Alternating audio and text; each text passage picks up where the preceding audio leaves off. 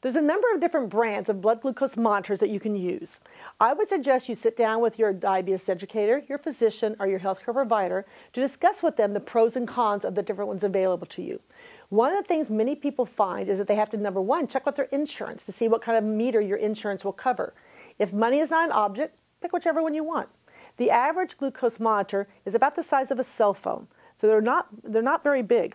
By the same token, the same way cell phones have many different features, so do the glucose monitors. If you have problems with your vision, you might want to pick one that has a little bit larger numbers on it so you can see the display better.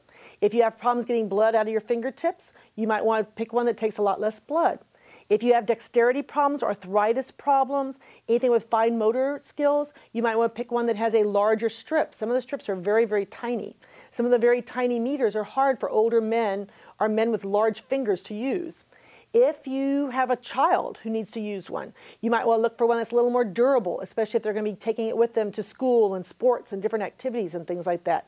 So go to either your healthcare provider or even some of the local pharmacies will have a display of the different ones. Take a look at all the different ones. You might want to look at the cost of the strips because most of the time you can get the meter for free. It's the strips that's going to cost you money. And there are different costs factors with some of the strips. Not a lot. It's basically within the same range. Another thing you might want to think about and talk to your doctor about is the accuracy of the meter. It does no good to be checking your blood sugars if they're inaccurate numbers.